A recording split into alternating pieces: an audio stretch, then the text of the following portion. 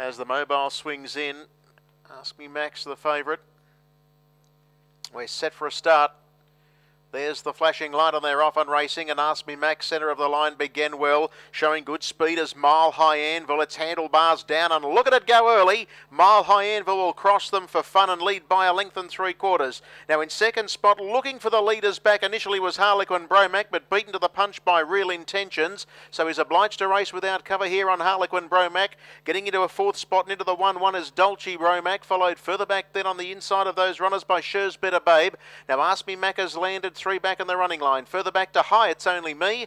And the last couple as they go into the back straight now were Bohemian Art, and back with it is Somnio Denario. As they run their way to the back straight with 1,000 metres left to go, the first quarter was 28 seconds. And up on the outside, Harlequin Bromac takes over. It gets across to lead now from Mile High Anvil. Dolce Bromac is now exposed without cover, and into the 1-by-1 is Ask Me Mac. Then came Real Intentions, 3 markers in fifth. High, It's Only Me covers up Sher's Better Babe, and the last couple down the back is Somnio Denario, and on the inside is Bohemian Art.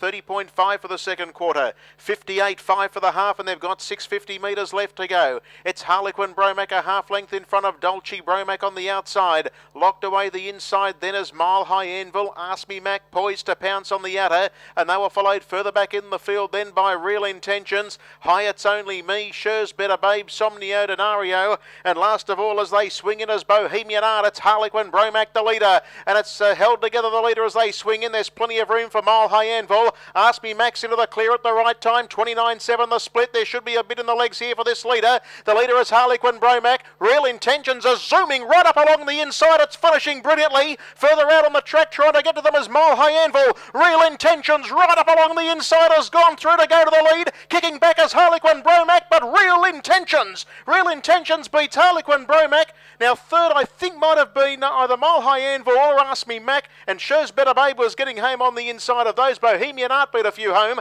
Somnio Denario, and in company with those horses, High, It's Only Me, and Dolce Bromac has tailed out last 27 the last quarter.